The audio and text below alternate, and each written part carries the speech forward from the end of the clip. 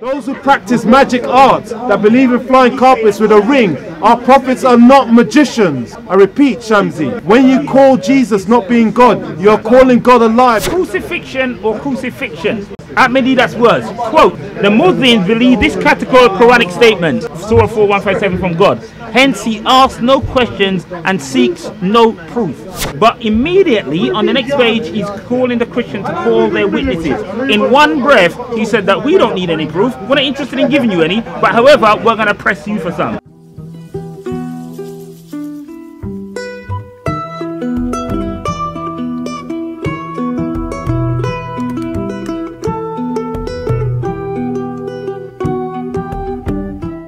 I'd like to thank everybody of the audience, and first of all we give glory to God through his son Jesus Christ. I would like to thank my brother Hudson for allowing me to assist him on this evangelist mission. I would also like to thank Soco Films for allowing us to use this platform to share our message. I know I'm reading for script in this case, but it's essential I get this across because I've been very touched by his attitude. He's a very amicable person and he's always full of smiles. He shows a kind of kind grace which is often lacking in this park and which we need to show recognition to. Yes. And I'd like to appeal to the members of the audience that do watch his videos and entertain. Please watch the adverts, because if independent filmmakers like this are not supported, so if he's by Patreon or PayPal or whatever, please contribute. God will bless you in regards to whatever contributions you make. That is our belief, and I know you appreciate our work. Lastly, and majorly, I'd also like to thank the audience and the commenters of these videos. Good and bad. Good and bad. Which criticisms are important because it helps us improve ourselves. And we like to thank you guys because you give us an idea of what the audience really wants to hear, and also what direction we need to take in order to fulfill our evangelist mission. And we do hope that you actually listen to the word that we mentioned, that you just don't look at this as a gimmick of us trying to get our heads over. The Muslims are our brothers, they're not our enemies. You have to understand, they are our brothers. They might not believe in what we believe in, but as Christians we accept everyone, and we are trying to bring people to the gospel of salvation. We're doing the Lord's work, that is what we're trying to do. Sometimes we fall short of the standard that we feel, but for any success we give all glory to the Lord. All comments, very interesting, all positive or negative, or good or bad, positive or negative, are yes, welcomed. It makes you realize why we're here.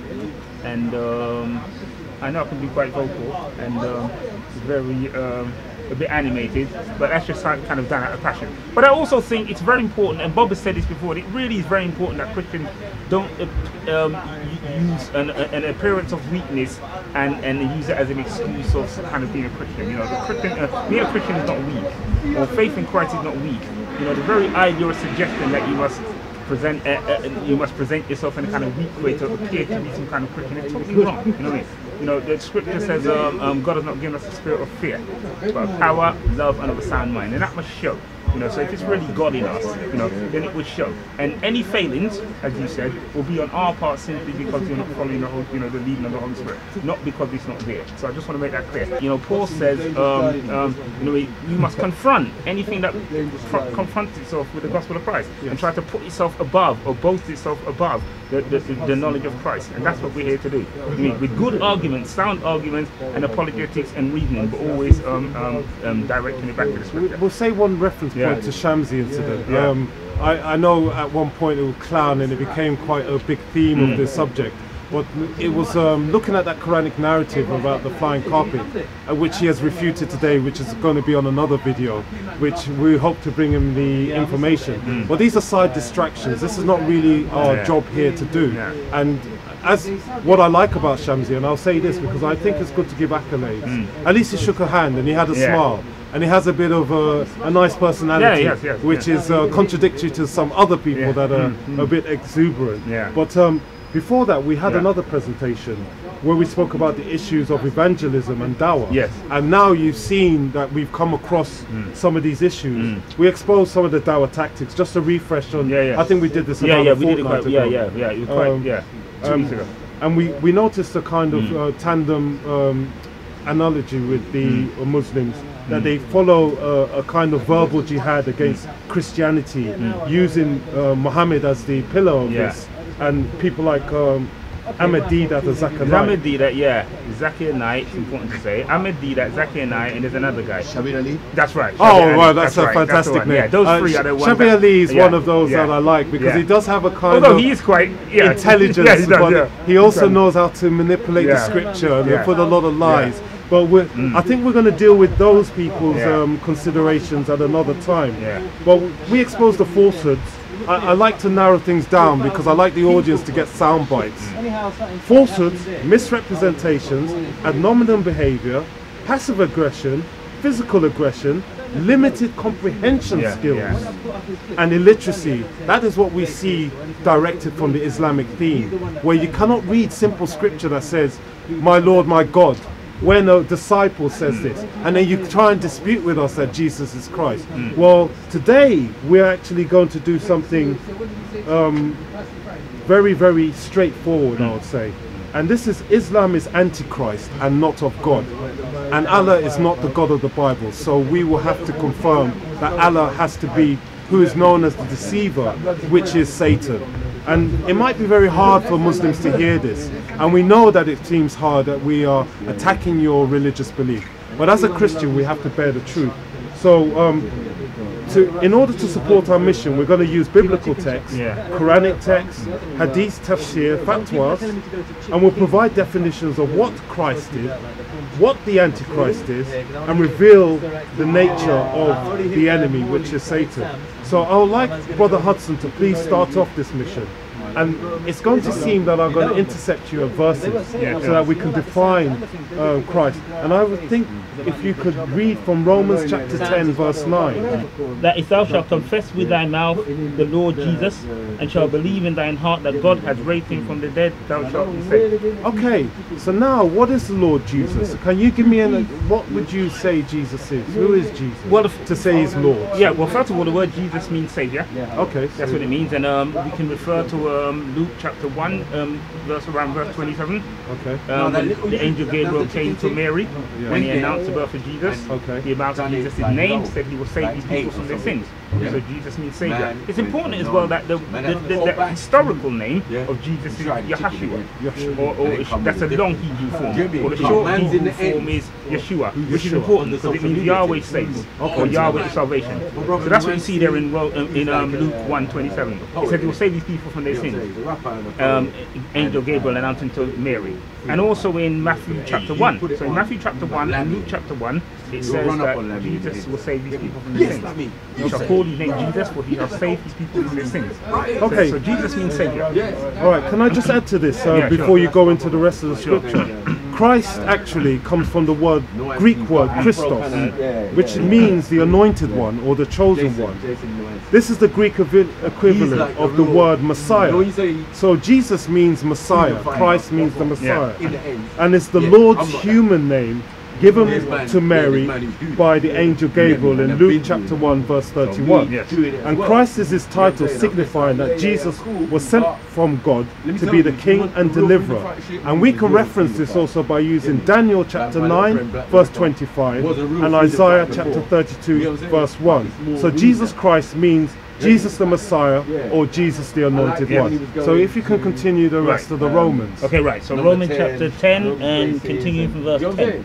For with the heart man believes unto righteousness, and with the mouth confession is made unto salvation. We're basically saying to get our salvation that we believe that Jesus is God in the flesh. And that is what it is. And we believe this with our hearts. So this is what has given us our salvation. And this is the message we as Christians are presented to give to the rest of the world. Now, it is that simple. By accepting, I would say you go into explaining this so the audience can understand it in simplistic terms. Okay, right, good. Let's look at this. So let's go again from verse 9. It says that if thou shalt confess with thy mouth the Lord Jesus and believe in thine heart that God has raised him from the dead, you will be saved. So he's basically saying pronounce. So you're pronouncing and announcing Jesus is Lord. Okay. That's what he's saying. You're saying with your mouth. So let's say Jesus is Lord. Jesus is Lord. Fantastic. That's what you're literally saying. So that's what we'll say. Say with your mouth Jesus is Lord. Announce it outwards. Jesus is Lord. Yeah. Right. So he says, with the mouth. and believe in your heart. So you believe, you're going to now believe what you're saying. That's so it's faith. not just empty Would words. you say that's faith? Yes, that's faith. Yes, that's faith. So you're saying it and you mean it. So you're announcing what you mean. So the two go together. Jesus is Lord, and you believe in your heart that Jesus is Lord. We're not saying it with we believe in Jesus, he's called Yeshua, but he escaped the... that is not believing Jesus as Lord. Okay, so we got a good definition that if I believe that Judas was put in the place on the cross of Jesus, but I say, I believe he's a prophet, that's going to get me saved. Okay, wrong. I needed to understand that. So there has to be, so there's an order. Okay, there's an order, there's a pattern. Okay, I would like to push you up to verse 15, and the reason is because some people said that we have a very good audience together, and I thought verse 15 will give the answer to those of the audience, because we believe in our Bible, so if we have a good rapport with each other, we don't believe that's from ourselves, do we? No, at all. So verse 15 please, for the audience. And how shall they preach except they be sent? As it is written, how beautiful are the feet of them that preach the gospel of peace and bring glad tidings of good things. And the reference is Isaiah 52 and verse 7. Wow, so I didn't even know that it was from Isaiah. So this shows the correlation of the Old Testament with the New Testament, where people think that the Gospels are totally separate. Absolutely. But you've actually shown that whatever we believe in is what all the prophets, the 40 prophets of the Bible, over 3,500 years, have actually received. So now we have defined what Christ is, and I would really like you to explain to the audience, because you have better eloquence, what is Christ, so we can move on to what is not Christ. And what is Antichrist? Right. First of all, Christ means anointed. It means anointed. And now remember, let's look at the term anointed from an Old Testament point of view. There's a kind of formality to it. So people would be, they'd be, the priests would be anointed with oil. So it means Christ is anointed. So he's anointed to do something. He's anointed for his mission. Remember? And his mission was to save people from their sins. Let's look at a couple of scriptures to back them up. Matthew chapter 1:18. Now the birth of Jesus Christ was on this wise, and this will help to answer the question. When as his mother Mary was espoused to Joseph, before they came together, she was found with child of the Holy Ghost. Then Joseph, her husband, being a just man and not willing to make her a public example, was minded to put her away privately. But while he thought on these things, behold, the angel of the Lord appeared unto him in a dream, saying, Joseph, thou son of David, fear not to take unto thee Mary for thy wife, because that which is conceived in her is of the Holy Ghost, and she shall, this is the verse, key verse, and she shall bring forth a son, and thou shalt call his name Jesus, for he shall save his people from their sins. That is the pinnacle of our faith, that only Jesus. So now I think we've given our glory to our Lord, and I'm going to use 4 verses just to complete this glory, so we can tackle the more tricky question of this Antichrist, this evil thing that is trying to distort the meaning of Christ. So now, so Jesus is God in the flesh, fulfilling gospel prophecy. I cannot just say this with rhetoric. I have to give the evidence. Malachi 3:1. I will send my messenger, who will prepare the way before me. Then suddenly the Lord you are seeking will come to his temple. The messenger of the covenant, whom you desire, will come, says the Lord Almighty. So what would you say that is? From definition, that God is coming to his temple in Jerusalem and sending his messenger, the Baptist. Okay, am I wrong there? No, you're not wrong. Fantastic. So I'll go to Isaiah 7:14. Therefore the Lord himself will give you a sign. The virgin will conceive and give a birth to a son, and will call him Emmanuel. Now this is 700 years before Christ. And now I'll go to Matthew chapter 1 verse 23. The virgin will conceive and give birth to a son, and they shall call him Emmanuel, which means God with us. I mean, this is not something that I need to go back to primary school to learn. God with us, Emmanuel. That is what it means, fulfilling the prophecy. And John chapter 1 verse 14. The word of God, which we all know. We go over this so many times with Lamin. John 1. In the beginning was the word, and the word was with God, and the word was God. And the word became flesh and dwelt among us with all Five, glory. So, okay, we don't need to go over this anymore. Those are the references. So now let's get into the more tricky, intricate, and more fascinating story of the Antichrist. 1 John chapter 1, verse 22. I would like you to read this. Let me just, because we're going to define who the Antichrist is and reveal who this evil, wicked Shaitan is. 1 John 1 John chapter 2 verse 22. Right. Who is a liar? Let's say this boldly. Say this boldly. Who is a liar but he that denies that Jesus is the Christ? He is Antichrist that denies the Father and the Son. Yeah. He is Antichrist. So, verse 23, please continue. Whosoever denies the Son, the same has not the Father. But he that acknowledges the Son has the Father also. Now I'll repeat this. 1 John chapter 2 verse 22. Who is the liar? Whoever denies Jesus is the Christ. Right. We have defined who Jesus Christ means. Jesus means God in the flesh. Right. So if you deny Jesus is the Christ, you are the Antichrist. You're a liar and Am I wrong there? No, Is you're this- right. Okay. You're a liar Christ and the and Son. an Antichrist. Christ and the Son of. Wow, we have an angel must be speaking and the Son. That's right. So whoever denies, so no one who denies the Son has the Father, which is Abba in Hebrew, Yes. which is God. And whoever acknowledges the Son has the Father also. Now, what else can we read to back this up, to define the Antichrist? I'll say go to 1 John chapter 4 Yes. verse 1. Dear friends, do not believe every spirit, but test the spirits to see whether they are from God. So now we are testing spirits because many false prophets, hear this word, false prophets have gone into the world. And how are you testing them? By what they're saying, what they're teaching, and what they're preaching. That's what Okay. I'm saying. So That's how you have to test them by what are they saying about Jesus quite clearly. Who are they saying he is? What does he mean? That's how you have to test them. But Well, look, test it. Yeah, look at the rest of the verses. Okay. Read on. Read the Shall I next read verses. to verse 2? Yeah, and Thank you. explain why they need to be tested. This is how you recognize the Spirit of God. Aye. Okay. How do we recognize the Spirit of God?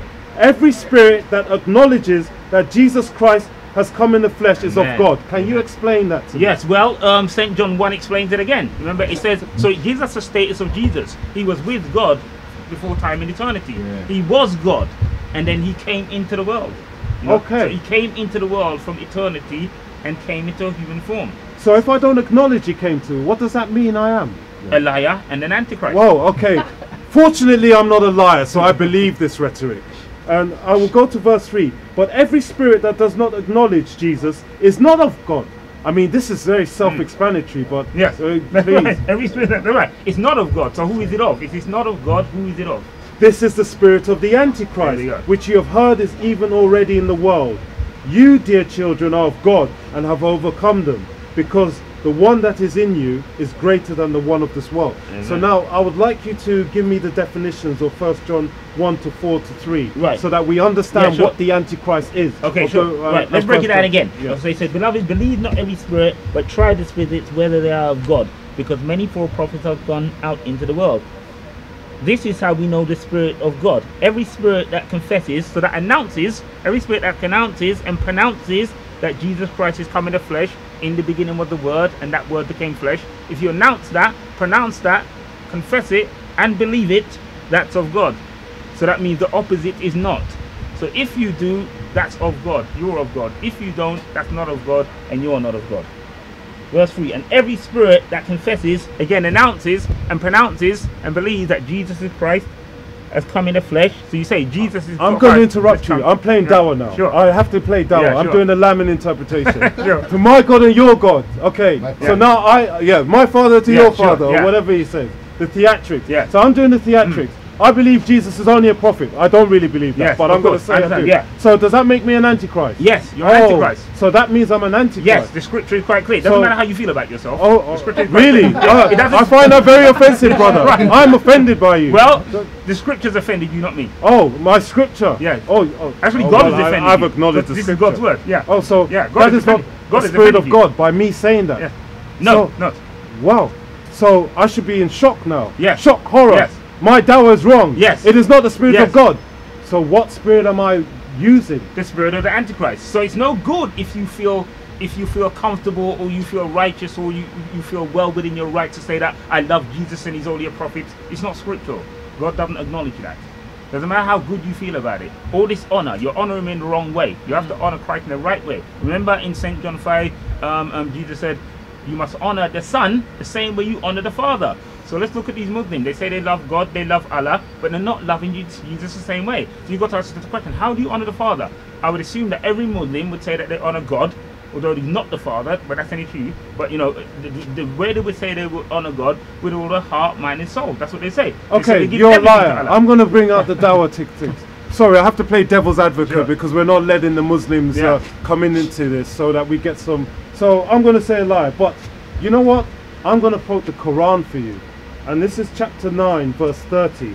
The Jews say Uzziah is the son of Allah. Do you know any Jew that says Uzziah is the son of Allah? No, that's very problematic, actually. That's very problematic. In that same verse that denied the historical crucifixion of Jesus, it said that the Jews said we have killed the Messiah. That's problematic. The Jews are saying that we have killed the Messiah. They didn't believe Jesus was the Messiah, which is actually the very reason they wanted to kill him. Okay, so it was a part of his claim which led to them wanting to kill him. Okay, so let me question. And the Christians call Christ the Son of Allah. That is a saying from their mouths. They imitate the unbelievers of old, what they used to say. Allah's curse be on them. How deluded they are to turn away from the truth. Now, the Quran explicitly, from my own simple, basic comprehension, is saying that Jesus is not the Son of God. Yes, that's so what does that make the Allah of the Quran? Antichrist and a liar. Wow. Like his followers. So it might be Allah's doing taqiyya. Yes. Because he's the greatest of all deceivers. Yes. As it says in the Quran. This is not me making this up. Yes. I mean, I just read the Quranic verse. Yes. But I can also say more, because the verse ahead said, fight those that do not believe in Allah on the last day, nor hold what is forbidden by Allah and his messenger, nor acknowledge the religion of truth, which is Islam. So do we accept Islam as the religion of truth? No. We accept that as a religion. And why don't we expect it? Because it goes against the Bible, and more importantly, it goes against the Bible and the biblical Christian faith in all of the key areas. But just one area alone is enough. Surah 4:157. That's it. Everything falls down there. You mean everything falls down there? It's not only denying, biblical doctrine; it's denying history. No, I know we're going to be accused of being liars, and I think integrity is very important on the Sabbath day of the Lord. Thou shalt not bear false witness, Exodus 20. So I'm going to give you another Quranic verse, and this is about what Allah, he's a bit confused, he confuses me. The Messiah, son of Mary, was not a messenger. Was only a messenger. Was not but a messenger, sorry. Different translations now. You see Soco, this is the problem. When you look at the pictorial and the about 8 different, and they complain about our Bible having many, no, but they have so now all of us Christians have a different, so it's not consistent. No, it's consistent when they say that Jesus is not but a messenger. They're not consistent. That's in every language. And his mother was a supporter of the truth, but we've already, I mean, you've defined Allah as being a lie. They used to eat food. Okay. I've heard that it's that verse. You know that. How can Jesus be God? Because he eats food. I found the Quranic verse. It's Quran 5 verse 75. What does it say? Now I'll read it from the beginning so everyone knows. The Messiah, son of Mary, was not but a messenger. Other messengers have passed before him, and his mother was a supporter of the truth. They both used to eat food. Look how we make clear to them the signs. Then look how they are deluded. Now, when you talk about pronoun confusion and I don't know what the Arabic was initially, but he can't be God because he didn't eat food. So that's where they get it from. That's where it gets from. It's Quran 5 verse 75. But we're not going to get into these immature, unconvincing arguments. So so we need to go to the crucifixion, I would say. Well, let's first of all deal with what the Quran said. Okay, then I'll read the Quran and then you will give all the answers. Because so I really don't like reading their script, but Quran 4:157 to 158. That's chapter 4, verses 157 to 158, or ayats as they call it. They're saying, indeed, we have killed the Messiah, Jesus the son of Mary, or the messenger of Allah, which we don't agree with. And they did not kill him, nor crucify him. But another was made to resemble him, and indeed those who differ over it are in doubt about it. They have no knowledge of it except following an assumption. So the crucifixion is assumption, according to what I can discern. They have no knowledge except the assumption. I've gone over that. And they did not kill him. For certain, rather Allah raised him, body and soul, to himself, and he is in the heavens, Jannah, and ever is Allah exalt, blah, blah, blah. I don't exalt Allah. So because So there was 1,000,001 problems there, quite literally, just in that verse alone. But let's just take, lots of problems. What called the appearance, blah blah blah, all these kind of stuff. But let's just look at the verse on its own. Now we had a cloud of witnesses against that verse. The surah has taken its time to find one verse. That's one verse. I don't know of any other, or in anywhere else. One verse they've used. The Quran, it has nothing else to say. Imagine that. A historical lie, a biblical lie, lie on every level in one verse. They didn't go any further. And in Surah 42, about verse 1, it claimed that the Quran is a detailed account of all things. Oh. Is that a detailed account? is that a detailed account? Well, I had problem actually reading the script. That is not a detailed account. No, let's look at the scriptures.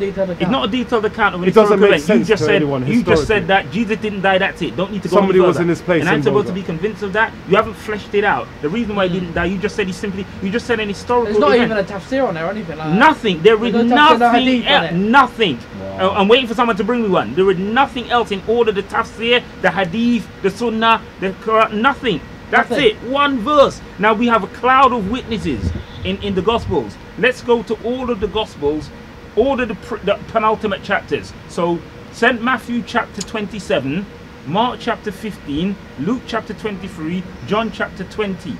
All of them give a detailed history of the crucifixion of Christ and what it led up to. It's historical. Who was involved? Pontius Pilate, the whole Roman Empire, a mixture of the Hebrews, the Jews, and the Romans. A whole history of not only that it happened, but what happened, the process. Actually, when you look at the details, Christ went backwards and forward to Rome, to the priest and Pontius Pilate about 6 times. Sent him back. Pilate sent him back. Pharisees sent him back about 6 times. So you have detailed accounts in all of those scriptures. What not only that it took place, but what happened. The Quran comes along 600 years later. This is the key. 600 years later, and just single-handedly said, no, none of this happened. And this is from an account that's supposed to give details of stuff. Yeah. So that's on one level. So on the biblical level alone, we can say that's why it's Antichrist, because it's coming and denying the centrality of the Christian faith. But not only that, if you can put aside the Quran, I keep saying this is important, and you can put aside the Bible, and we can look at history and say what it says about Jesus' crucifixion. And there's a unanimous agreement that Christ died. We're not talking about resurrection. We can leave that. When we're talking about what Jesus Can was, I just interrupt historically. you? One second. Yeah. Before you go on, you said Christ. Yeah. So who was crucified? Was it the Messiah? And then continue. Yes, your the narrative. Messiah was crucified. But the historical Jesus, be clear, it was the historical Jesus who was the Messiah, was crucified. That word that came into human form, which made him a historical being on planet Earth in time and space. You said word. Crucified. Whose word? No, the word. In the beginning, word. the word. Yeah. The word of God. Yeah, the word of God, the living word of God that was in the beginning, that took on human form. And this is another key point. The flesh died. So when that word that is eternal, that took on human form, took on a human body, that died. The body, not God. This is simple to understand. As sense. When human beings die, your spirit's gonna die. Yeah. No, your body's gonna die. Sorry, not your spirit. Your body's gonna die. The flesh dies, it goes in the ground, decays. Not your spirit. Muslims know this. They agree with this. Yeah. That when I die as a human being, my body's gonna die, not my spirit. So you can understand that, but you have a problem with understanding, but you don't have a problem with understanding that it's the flesh body of Jesus died. So can I ask you a question as a Christian? Yeah. So I as a Christian have to believe my Messiah died on the cross for me. Yes. But why would he have to die on the cross for me? Because I need to understand why my Messiah would die on the cross for me. Well, first of all, we have to talk about sin here now, and we have to talk about Adam and Eve. Okay. The Bible makes it quite clear that humanity has fallen. That's what it's done in Adam and Eve. And that so we got 2 human beings, it's important, Adam and Eve, who sinned, and that sin is generated.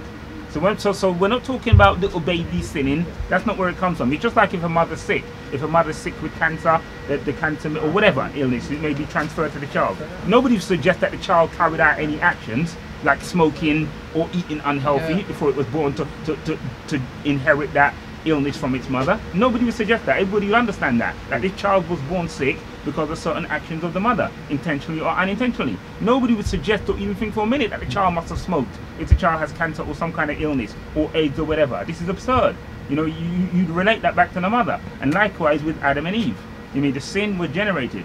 The first man and woman who God created in his image, at one point, at somewhere along the line, sinned against God. And sin is disobedience.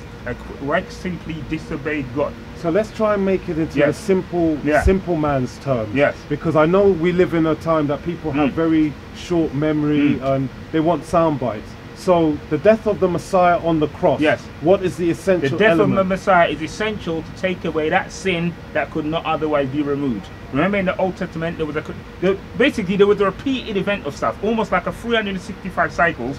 The priest had to find basically a spotless lamb, an animal, a four-footed beast. And this was repeated every year, what we would call a 365-day cycle. So they would do it now in 365-day time, in our understanding, they would go and do it again. And that's what it says. So he said that repeat could not, in Hebrews, it said that repeated ritual could never take away sins. And it makes quite clear from the Old Testament and in the New Testament that a blood sacrifice was needed.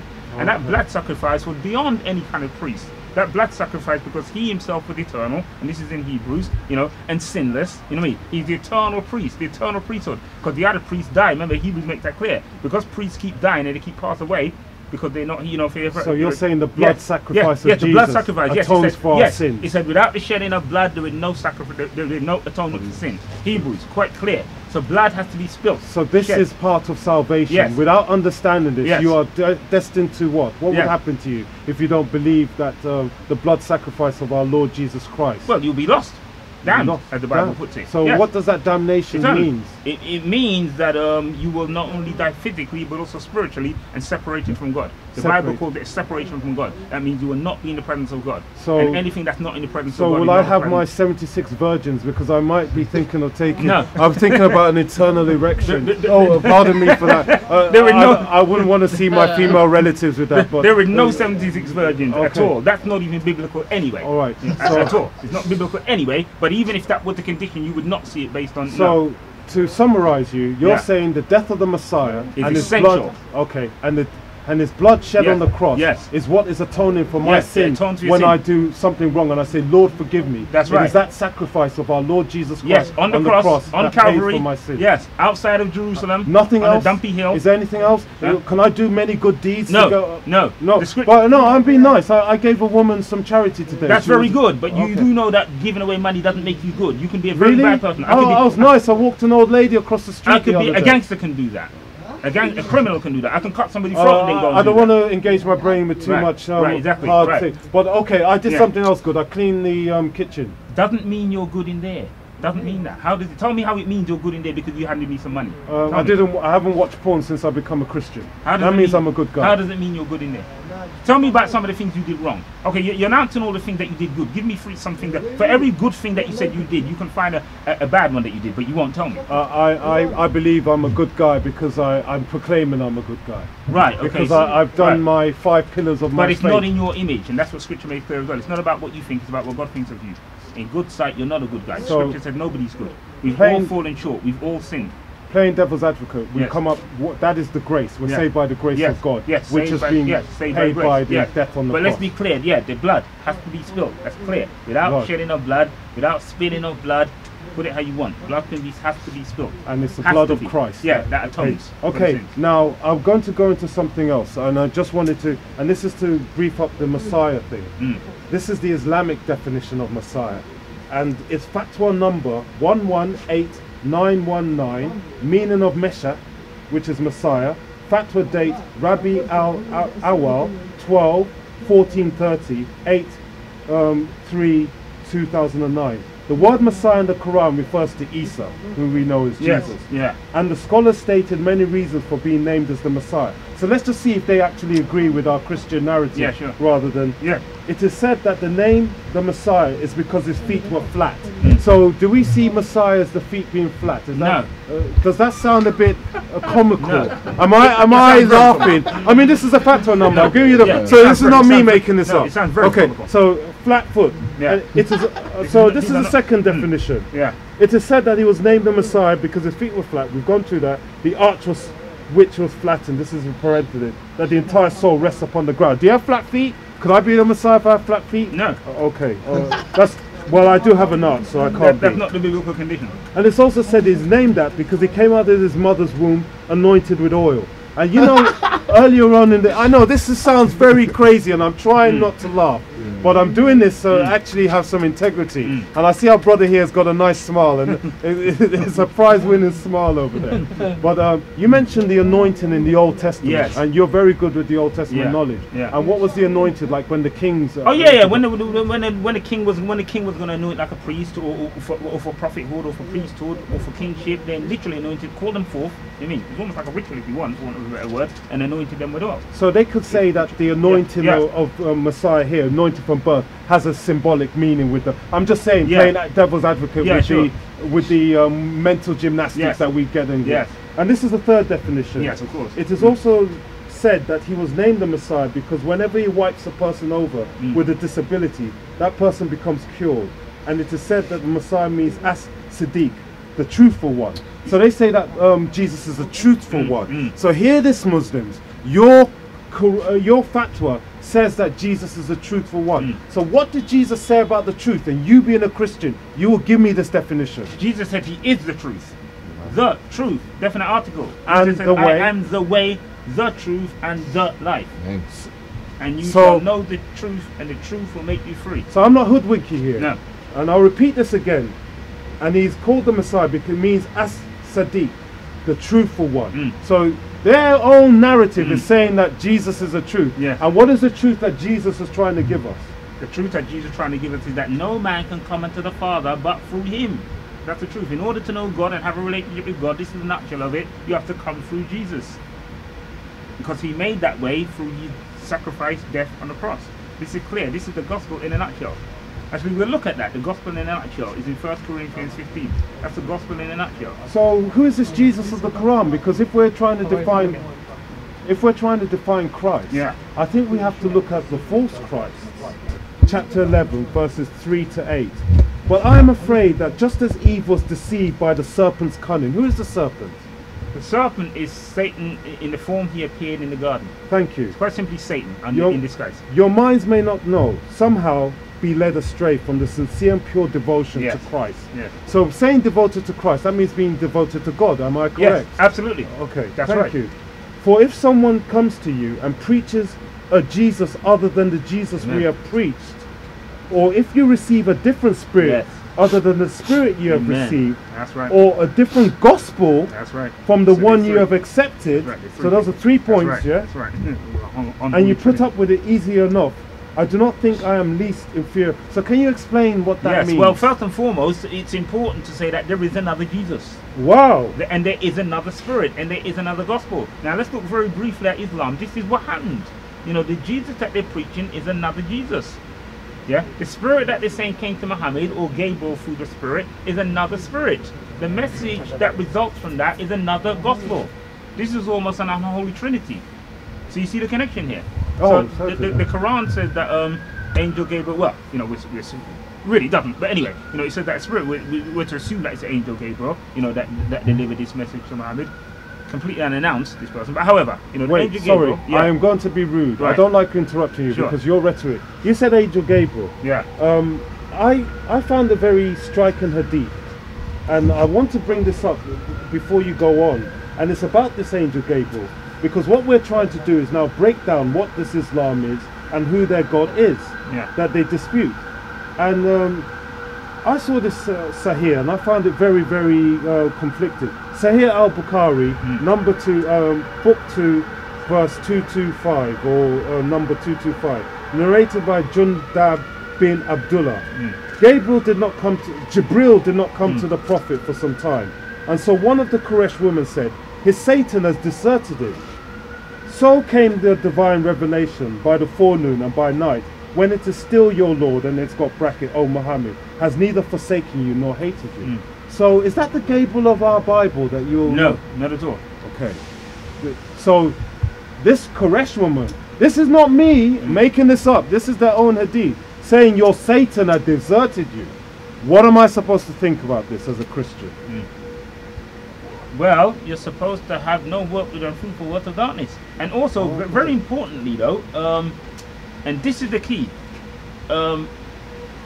God does not contradict himself that way. God would not do this simple thing. Think about this.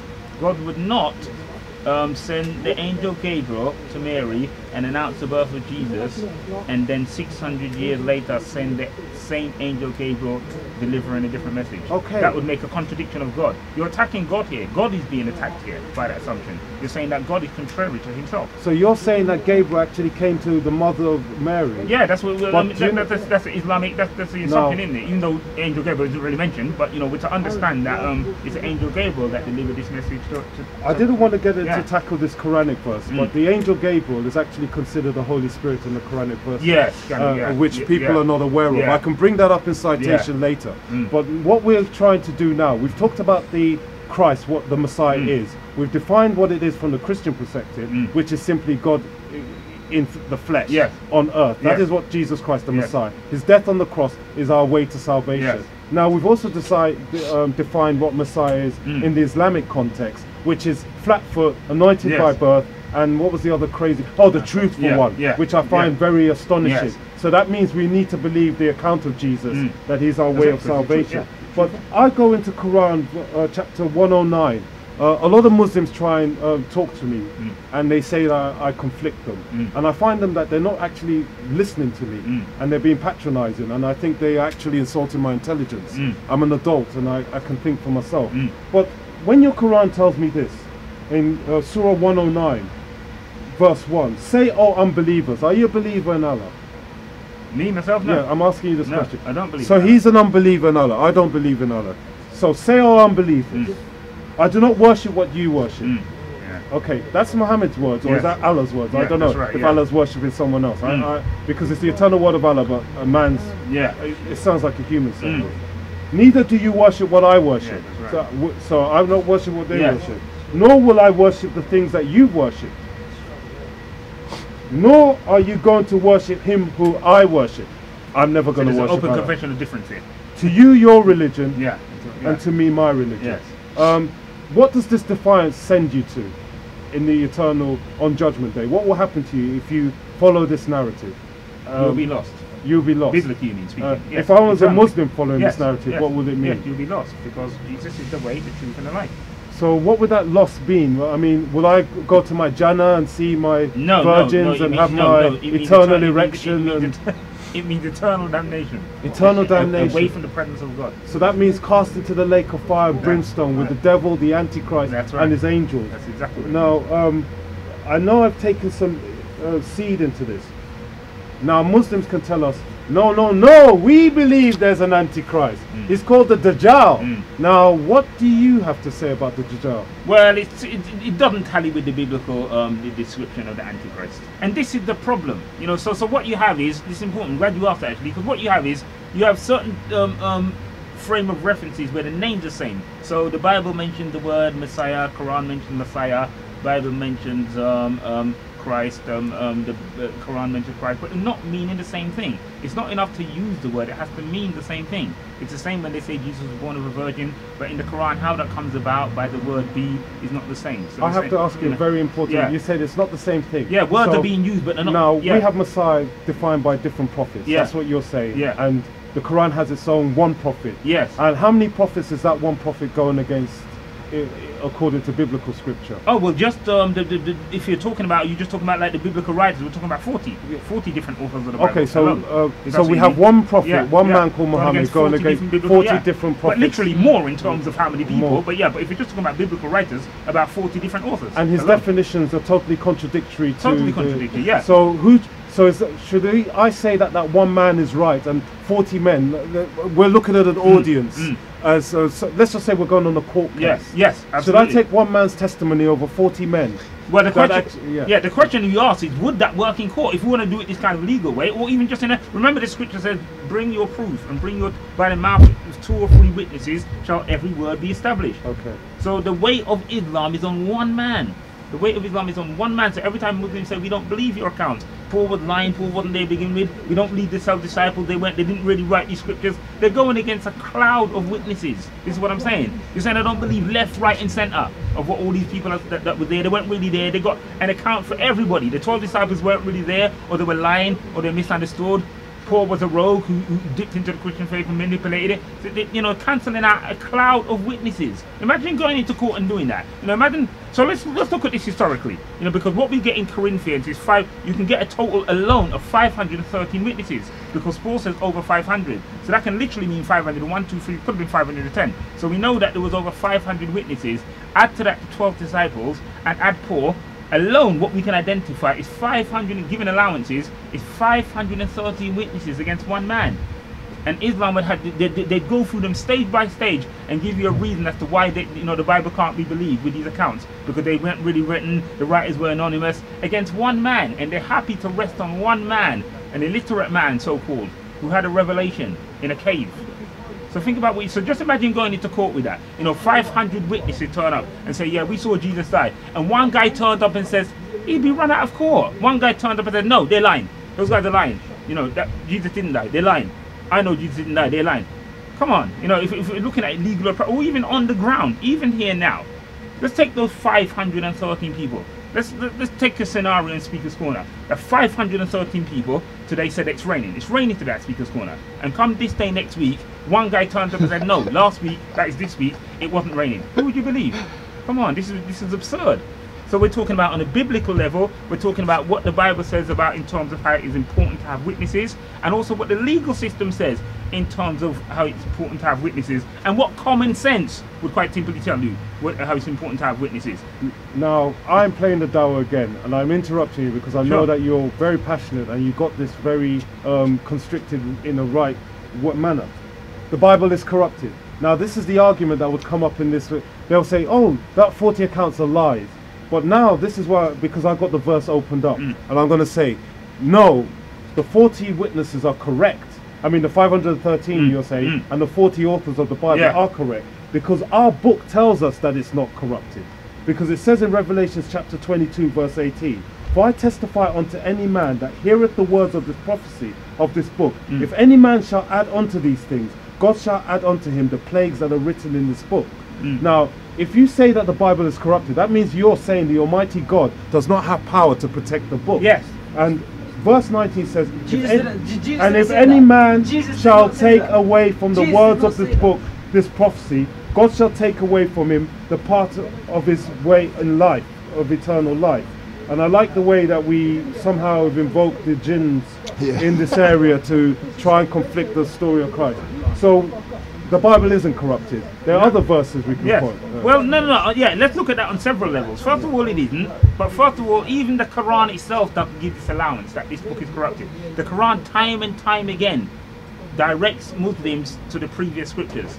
Now let's go back at the time. If at the time the Quran is direct, let's go back to the time when it's saying that read the previous scriptures before you. They obviously existed then. So let's assume that they were lost. Okay, they're lost now. Let's give them the play devil's advocate. Where we are now, the Bible, the scriptures are lost.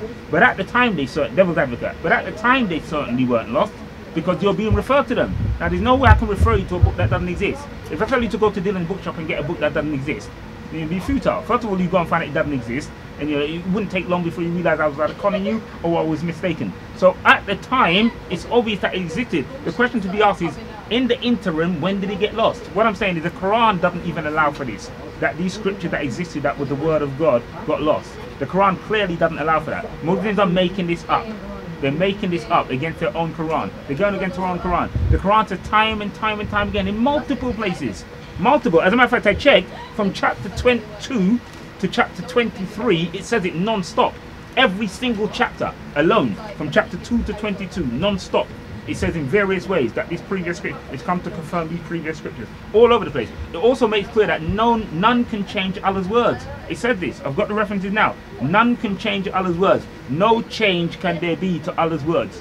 So if that's the case, how did previous scriptures get lost? So the Quran is either contradicting itself, lying against itself, or the Muslims are. Okay, but I learned one thing from our Muslim brothers, and I know we're going a bit off tangent, but we're going to get back on. Now, Genesis chapter 15 verse 4, if you can open Genesis chapter 15, Muslims claim to us that Abraham, or they call Ibrahim, was a Muslim. Read Genesis chapter 15 verse 4. And behold, the word of the Lord came unto him, saying, this shall not be thine heir, but he that shall come forth out of thine own bowels shall be thine heir. So the word of the Lord came to Abraham. Yes. Now read verse 6, please. Verse 6. And he believed in the Lord, and he committed it to him for righteousness. In Galatians 4. Now, you see, a lot of Christians don't Yeah. know our Bible. Yeah. And this is why I needed to bring this up. The word of God came to Abraham. Yes. He got the gospel. Yes. And he was a Christian. And that's what Paul says. Yes, and Paul says this. It was And people accounted do unto not him. understand this part of the Bible. He was not a Muslim. Yes. We can confirm this because that was from the Torah Yes. given to Moses. Yes. And this is why I wanted you. So this completes that the scripture has not been corrupted. That the word of God, and we can always go back into this because Lamin loves this verse. John chapter. Yeah. Well, we In the always, beginning was the Word, and the Word was with God, and the Word was God. The same was in the beginning with God. That same Word that was with God in the beginning, that was God, took on human form, 1:14, and became flesh. So God came to earth. From the discussion so far, we've confirmed who the Messiah is. That Jesus is the Son of God, who is God, one with God. We've also confirmed what the Antichrist is. So what is this Antichrist? Because I would like to get us to try and conclude on that manner to like differentiate. Okay. So Islam is an Antichrist religion. Yes. I would actually go And ahead. white one? Yeah, You will sure. complete this. Yeah, sure. But Islam to me is actually the religion of the Antichrist Yes. in the book of Revelation. Yes. The religion of Satan that is actually being put on this, established on this earth. And when you look at the crescent moon and the star and look at the old gods of the past, the sun god and the moon gods of the past, which have been throughout the ages, Yes. the religion of the Sabians, who in the Quran are said to go to heaven, and the Sabians that killed Job, who was the oldest prophet of the Bible. So what is this Antichrist? Why is it being there to blind the nation? Well, let's see why it's the Antichrist. And let's Okay. do it very succinctly. This is why Islam is the Antichrist. This is why. This is it. Who is a liar, but he that, we did this already. Who is a liar, but he that denies that Jesus is the Christ? He's Antichrist, it denies the Father and the Son. Very specifically, Allah has no partners. He has no son. He has no daughter, the Quran says. No associates whatsoever. Allah is not a father to any. But the Quran actually says Allah has daughters. If Yeah, you look Allah, at Quran yeah, of course. 53, Allah, Uluzai and Minat. there you go. So we Yeah. know that Allah does not have sons, But he has daughters. but he has daughters. So we agree. Now I had to say this because that means that Allah is not the God we worship. No, not at all. Okay, so And I tried to make that clear a few weeks ago when I said it's not an Abrahamic religion on that basis. Okay. It's not. sorry, go on. No, carry on. No. No, we're just saying on that basis because this is very important. It's not an Abrahamic religion as far as I'm concerned on that basis. So how many prophets do we use to accept and acknowledge our religion? How many prophets do we work on? Well, there's several because we've got the 12 major prophets. You know, just what we have. We've got the 12 major prophets, isn't it? It's about 12, isn't it? And then there's some of the so-called, minor prophets, which is about 6 or 7. Okay. So we're talking about 14, 15. So just what we have on the face of it. But on Yeah. the face of the Bible, Yeah. we have around 40 prophets that will actually determine who God is. And most of them had a relationship with the Lord, would you say? Yeah. Like Prophet David had a relationship with the Lord. Yeah. Prophet Solomon had a relationship with the Lord. Malachi had a relationship with the Lord. Isaiah had a relationship with the Yes, Lord. absolutely. Which other one? Moses, Abraham. David, Like you we've mentioned seen, him. Jesus had come to Abraham yes. in the Bible, like from Genesis. So we know the prophets that have had a relationship with the Lord. Yes. But did the prophet of Islam have a relationship with God? No. Did he meet God? No. Islam says God is unknowable. This is clear. God is unknowable. God is not known. God actually, the God of Islam actually reminds me of the situation in Acts chapter 17, where Paul found some guys in Athens saying to the unknown God. Remember? And he approached them and said, "Let me introduce you to this God that you're talking about that you don't know." And he began to explain who God is on Mars Hill. This is what Islam very much sounds like. It's an unknown God. They're dabbling or engaging with a God that's not known, because Allah does not take on human form. Allah's never come to earth. As a matter of fact, Allah stopped speaking 1400 years ago. He spoke to Muhammad one time and then he disappeared. Allah doesn't interact with human beings. He doesn't come to earth, and nor does he speak to them. He spoke to Muhammad once, and we got the so-called Quran, and then that's it. Ask a Muslim now. Allah doesn't speak. He hasn't spoken for 1400 years. If he ever spoke at all, it was 1400 years ago. Okay, It's inconsistent. so now I'm going to cut to the chase. I'm going to define who Allah is. And this is what Allah says, Allah's apostle says. The most awful name in Allah's sight on the day of resurrection will be that of a man calling himself Malik al-Amlak, the King of Kings. Sahih Bukhari, book 73, hadith 225. So Allah hates the King of Kings on resurrection. Now, we needed to prove that our God is different from the God of the Muslims. So I'm going to go to Revelation chapter 20 verse 4. And I saw the thrones, and they sat upon them, and the judgment was given unto them. And I saw the souls of them that were beheaded for the witness of Jesus, and for the word of God, which had not worshipped the beast, neither the image, neither received the mark on their foreheads. And they lived and reigned with Christ for 1,000 years. So which religion has beheaded Christians? Islam. Still is, as a matter of fact. Still is. So this is actually fulfilling biblical prophecy when ISIS were beheading Christians on the shores of Tripoli. Yeah. So we've actually seen a biblical prophecy of the word that is being corrupted actually be fulfilled by our Muslim brothers. So Muslims believe that when Jesus, Isa, comes back, he's going to break the cross and kill the pigs. Yes. And so now, if the Muslims believe that Jesus is going to come to noonday prayers in Damascus, which I find is one of the most exciting Islamic stories. I can imagine a guy, he's got two angels and he's holding onto them, and he lands on the prayer and he does his Allah Akbar. Now, I know you're not trying to laugh, but I wanted you, because we're going to reveal to Christians part of the Bible that they don't really know about. And I'm going to recite Revelations chapter 15, and I want you to pick up the book of Deuteronomy, chapter 32, verse 1 to 43. And we're not going to read the full verse for good reason. Hey, how you doing, but Deuteronomy chapter 32. And this is what is a biblical prophecy. Revelations chapter 15 verse 2, and every Christian should read this verse and the Deuteronomy verse, which is Deuteronomy chapter 32 verses 1 to 43. Revelations 15 verse 2. And I saw what looked like glass glowing and fire standing beside the sea. Those who have seen and been victorious over the beast and the image and the number of his name. This is Jesus has judged the enemies. They held harps with them, and they sang the song of God's servant Moses and of the Lamb. So when the angels are coming with Jesus, now the Islamic Jesus is coming down to a noon in Damascus, but the Jesus we're talking, when he's coming down, he's singing the song. The angels are singing what? The song of Moses and the song of the Lamb. Now the song of Moses is in the Bible. It's in the Old Testament, in Deuteronomy chapter 32 verses 1 to 43. It's a very long song. 32 from the beginning. Well, are you going to read the whole verse? No. Shall I just read some of it? Yeah, from the some beginning. of it, yes. Give 32, Deuteronomy 32. Give ear, O ye heavens, is that right? Yes. And I will speak and hear, O earth, by the words of my mouth.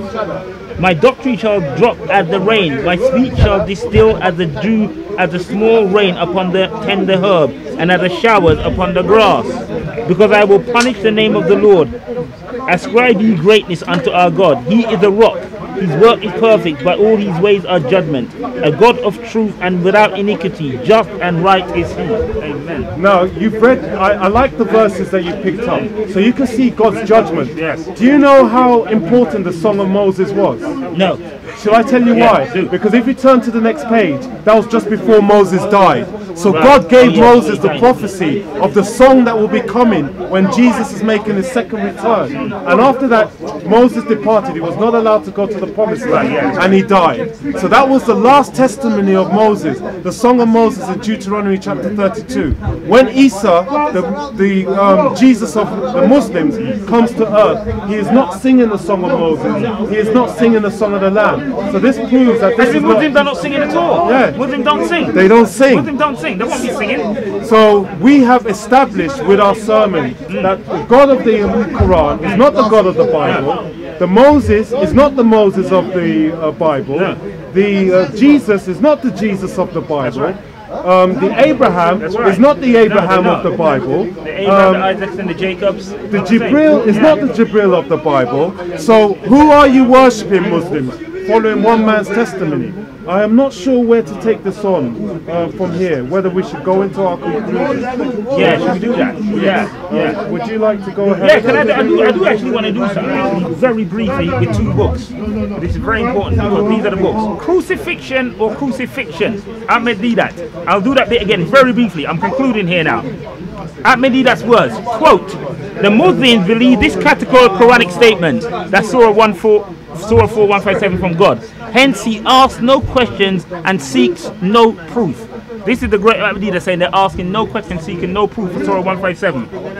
But immediately on the next page, he's calling the Christians to call their witnesses. And I'm going to look at this the next time. In one breath, he said that we don't need any proof. We're not interested in giving you any. But however, we're going to press you for some. And he goes on to say, you know, with his rhetoric of saying that Christians have no proof. They can't prove anything of what they're saying. While he openly admits that he has none and doesn't want any. This is from a so-called academic. This is shameless. You link so many false statements. So hopefully next time I'm going to go to town on these two books. Crucifixion as in the crucifixion, or Crucifixion as in science fiction. So he's saying it's a fiction. And the other one, the combat kit against Bible farmers. I'm going to look at these next time in detail. I'd like you to hold that because when you see Dawah done in the West, these are the two narratives that you see where the questions come from. These are the books that they're using. And next time when I and Brother Hudson do our debate, we're going to tackle these questions that are given against us Bible thumpers, and we're going to go into them and ensure it's the best guy you got. Ensure that we give the truth. Now, what God lies? Because what you've picked on now How many gods do you believe in? Is How lies. many gods do you believe in? One. You believe in one God? How about You believe Jesus is the Son of God, no? Yes. Let's So get Jesus to is a prophet, yeah? Let's get to the conclusion. We can agree that Jesus is a prophet, yeah? So this is the conclusion of what we've gone in. We've determined who Christ is and what the Messiah is, that Jesus is the Son of God, fulfilling biblical prophecy. We've also defined what an Antichrist is. We've defined that Islam is a religion of the Antichrist, and you only need to look at 1 John chapter 4 verses 1 to 5 that states that any doctrine that does not acknowledge Jesus as Christ is not of God. So if it's not of God, it's of Satan, and Allah has proven to be Satan by hating the King of Kings on resurrection. Revelations chapter 19 verse 20 says that the beast will be cast down and the followers and those that receive the mark. Now we have to ensure that the truth is always explained. Lies are not of God. Our God does not lie. Our God does not abrogate verses. Our God does not abrogate verses. Our God does not lie. And this is how we prove it. I'm going to read in my conclusion before Brother Hudson ends the whole debate. Numbers chapter 23 verse 19. God is not human that he should lie, not a human being that he should change his mind. Does he speak and then not act? Does he promise and not fulfill? So there's no abrogation in the Bible. It all adds up. Every verse in the New Testament adds up to the Old. Titus 1 verse 2. In the hope of eternal life, which God, he does not lie, promised before the beginning of time. So the promises from the beginning, from the word of God, have been fulfilled. 1 Samuel 15 chapter 15 verse 29. He who is of glory of Israel does not lie or change his mind, for he is not human being that he should change his mind. Now this is people over 1,000 years, different prophets, saying that God does not lie or change his mind. No abrogation with God. If anybody abrogates, he is not of God. This is very simple, clear teaching. Psalm 89 verse 35 by David. Once for all, I have sworn by my holiness, I will not lie to David. This is our God saying he does not lie. I don't need to say anything else. We call everyone to repentance, not just Muslims, all unbelievers. Because this is what will happen. But the cowardly, you cannot be a coward. The unbelieving, the vile, the murderers, the sexually immoral, those who practice magic arts, that believe in flying carpets with a ring. Our prophets are not magicians. Our prophets are not magicians. I repeat, Shamsi, hear what I'm saying. Idolaters and all liars. When you lie all the time, when you call Jesus not being God, you are calling God a liar because there's witnesses. 1 John chapter 5 says, whoever does not believe in Jesus' testimony is calling God a liar. If you are accusing our God of being a liar, you will get the eternal damnation. They will be consigned to the fiery lake of burning sulfur. This is the second death. So we call you to repentance. Humble your hearts. Pick up the Bible. The first epistle of John is very easy. 15 minutes. Learn the message of the Lord. We are not here to be your enemies. We're here to call people to repentance. I thank you for your audience, and I'll leave Brother Hudson to make the concluding statements into what he feels is essential for the audience. Next week we're going to go back into the challenging the apologetics argument. But today we needed to define who God is, the Messiah, the Antichrist, and why we do not accept the God of the Muslims. The gospel in a nutshell. 1 Corinthians 15. Conclusion. Moreover, brethren, I declare unto you the gospel which I preached unto you, which also you have received, and wherein you stand, by which also you are saved, if you believe, if you keep in memory what I preached unto you, unless you have believed in vain. For I delivered unto you first of all that which I also received, how that Christ died for our sins according to the Scriptures, that he was buried, and that he rose again the third day according to the Scriptures. That's the gospel in a nutshell. I would like to thank everybody that's the commenters, Soco Films obviously, we're spending in this bad weather, getting us, it's been a bit off tangent at some point, but we had a lot to cover. Next time, I think Brother Hudson, because this was one I wanted to deliver, but Brother Hudson's going to take a chord, and I'm going to work on his behalf, because he's a stronger person with the faith. He understands the scriptures better than I. But we're going to tackle the apologetics like the first video we did. This is our second planned one. This is the third one. So the next one will be much better and concise. Please, I like your criticisms. It makes us improve and learn. We are learners, we're human, we're no better than you. We also have mistakes, we also have dispositions, but we can only learn if other people actually tell us what to do, which is righteous. We give all glory to the Lord. We ask people, whether you're Muslim or Christian, pick up the good book. Really pick up this book. Read the New Testament. It is very essential. This is the only way to understand things. If you just are a lukewarm Christian, it is time to repent. Pick up your Bible and learn. If you're Muslim, don't say you believe in the prophets and you don't read their account. Because if you believed in the prophets, you read their account. There were no excuses. Because if you refuse to accept the account of the Lord, your future is eternal damnation. And that is why we spend our time in this evening, in this bad weather, to preach the gospel. It's to try and save as many people from eternal damnation. We are not here to become YouTube heroes. We're not here to become popular. I don't even have a YouTube channel to subscribe. I only listen to comment. I don't put videos. I am not interested in fame. I'm not interested in anything. We're here to do the word of the Lord, and all glory goes to God. Anyone enlightened, the glory goes to God. Not to us, to God. Give him the glory, give him the praise, because it will testify better for you on judgment that you pray. And yes, we give the glory to Jesus Christ our Lord, because you should exalt the Son as you exalt the Father. That is what the Bible tells us. Honor the Son as you honor the Father. Thank you. Thank you, Soco Films. Support Soco Films. They're very good. Yes.